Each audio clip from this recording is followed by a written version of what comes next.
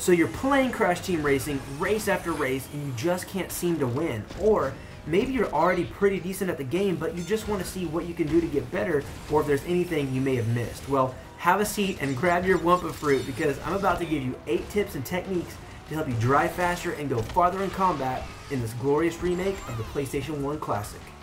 For more Nintendo Switch news and coverage coming up, please subscribe and remember to hit that bell icon so you don't miss any notifications. Today I'm going to be going over some things you may not know you can do in Crash Team Racing that are going to help you get first place. And then, as promised, we're going to be giving away a copy of the game. So stick around to the end of the video to see if you won, because we're announcing the winner. Let's go! Head start. First things first, you gotta boost. This is known. You can actually get a head start by boosting right at the beginning of a race. Just tap the gas right before the light turns green. Sometimes I tap on the red ones too to get my timing down by the time it turns green. Like I said in my Crash Team Racing review, this game is not Mario Kart. Check out that video by clicking the link on your screen above. If you try to start boost like it's Mario Kart, you'll be missing out. You don't want to just tap the gas when the light turns green. Like I said, you need to be tapping that button before it turns green. See, there's a boost meter in this game, and you want it to be at its peak when the light turns green. You want the meter to be red. So after that third red light, get the gas going so the meter will be at the top when the final light comes on. This will give you the maximum boost, which you will need. Keep trying, you'll get it with practice. A lot of this game is just muscle memory. Boost always. In this game, you have to turbo boost constantly. And I know you've heard that, and I know what you just heard me say is you have to turbo boost a lot. That's not what I said. You have to turbo boost constantly. You can't stop. This is a competitive game, and everybody knows how to turbo boost. That's why you have to do it. Everyone does, including the computer opponents. So if you don't, you will get left behind. These tracks are just made for it. Have you noticed? There's always a twist and a turn. Use this to your advantage. Heck, even if there's not a turn, you need to make one so that your cart keeps on boosting so you can keep going fast. This is not Mario Kart. Boosting is not optional. But don't let this overwhelm you. It takes a bit of practice. Open a file on adventure mode on easy if you have to, or do time trials, just so you can get your skills down and not be distracted by the competition. If you still aren't sure how to do it, you hold L or R while intentionally turning your vehicle, and then press the opposite shoulder button, L or R, while still holding down that first button. Keep holding down that first button and pressing the opposite button because you can do it up to 3 times in a row. Boost timing.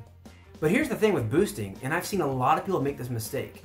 You have to make sure you're timing that second shoulder button correctly. That's your boost, and if you don't hit the sweet spot, you won't land it. Too many people get too excited and hit the button too early. In this new version of the game, boosting is easier than before because there are 3 ways to tell when you should hit that opposite shoulder button to boost. The newest and most obvious sign, your tires will glow orange while drifting to let you know to hit that boost button. And after that first boost, wait until you see the tires glow again to hit your second boost. You can do 3 of these per drift. Don't hit it too early, and don't hit it too late. Your exhaust smoke will also turn black to let you know when you can boost. Also, there's a boost meter at the bottom of the screen. You can see it fill up and hit that boost button when it reaches its peak. But I'd rather keep my eyes on the road and just go off those glowing tires. Chain boosts. Another big key with boosting is linking boosts together. Other ways you can boost are by catching the boost pads on the ground and by pressing a shoulder button L or R when launching off any hill, bump, or jump. When you launch off of one of these jumps, you'll catch some air and boost when you land. The more hang time you get, the bigger the boost you get when you land. So try to catch as much air as you can. Chain all of these boosts together and you'll be flying off the tracks. The game actually detects when you're combining them all and makes you go even faster. But if you bump into a wall, it breaks the chain, so be careful. Forwards and backwards. You can change the direction of various items by using the left joystick. Point it forward to hurl a beaker in front of you to throw off an unsuspecting opponent and cause them to spin out. You can also fire a shield forward by pressing A and it will cause an explosion.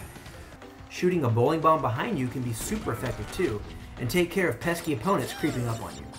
This is awesome because they usually don't even see it coming. Get your aiming down and make sure you're not wasting items by pressing ZR to look behind you for a split second before shooting. Oh, and did you know you can detonate your bombs by pressing A and they'll explode wherever you want.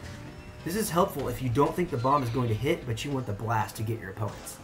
This also gives me a cool idea. Think about this. What if the game allowed you to make modifiers? So basically you could just say that in this match, we want only missiles. That way every crate has missiles and there's just explosions everywhere. How cool would that be? Drop items strategy. In this game, you don't want to just use an item right when you get it, just because you can.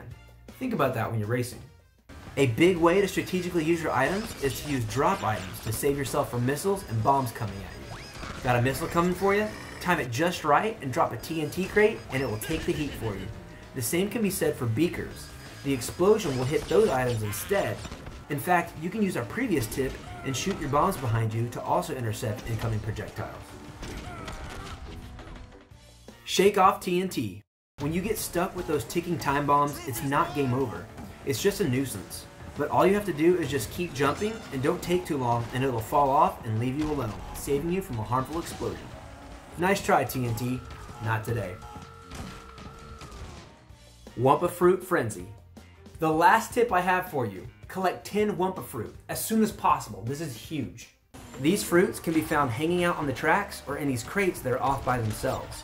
Once you get 10 Wumpa Fruit, your speed will increase and your items will be enhanced. But I don't think a lot of people know exactly how your items are enhanced. Let me explain. Your homing missiles, they go faster. Your bombs, the explosions are wider. Green beakers turn red, slowing down your enemy and either making their cart wobble or randomizing their current item. Green shields turn blue and don't time out. The masks last longer, and TNT becomes Nitro, which explodes on impact. I recommend dropping these right behind item boxes to trick your foes. So yes, collecting 10 Wumpa Fruit is very important and can be the difference between getting first place and getting last place. Just keep in mind that you do lose your fruit whenever you take damage. Well hey, thank you so much for watching my video. I hope these tips help you. There are a lot of strategies to go over with Crash Team Racing, but I felt like these are the most important tips that everybody needs to know about in order to help you go faster and win more races. And if you want to see more videos like this one, please hit that subscribe button and remember to tap that bell icon so you get the notifications and don't miss a thing. Also, if you want to see my review of Crash Team Racing, hit that first link in the description below. And as always, give the video a thumbs up if you liked it.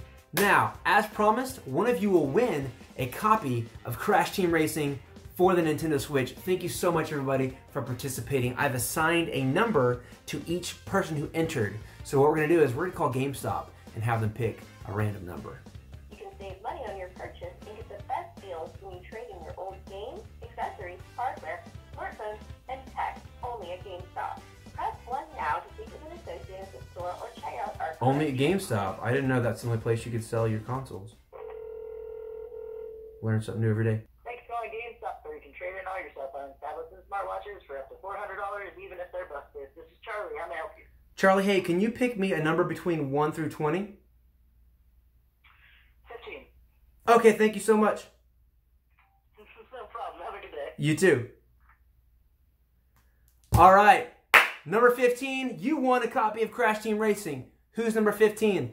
Well, let's find out. It is Raj. Raj, you've won a copy of Crash Team Racing. Congratulations. Leave a comment below to claim your prize. And thank you so much everybody for playing, and remember, the next giveaway is not that far off. So whenever we hit 260 subscribers, there's gonna be another giveaway. So stay tuned for that. And as always, thank you so much for watching my video, supporting the channel. Thank you for being awesome, and we'll catch you in the next video.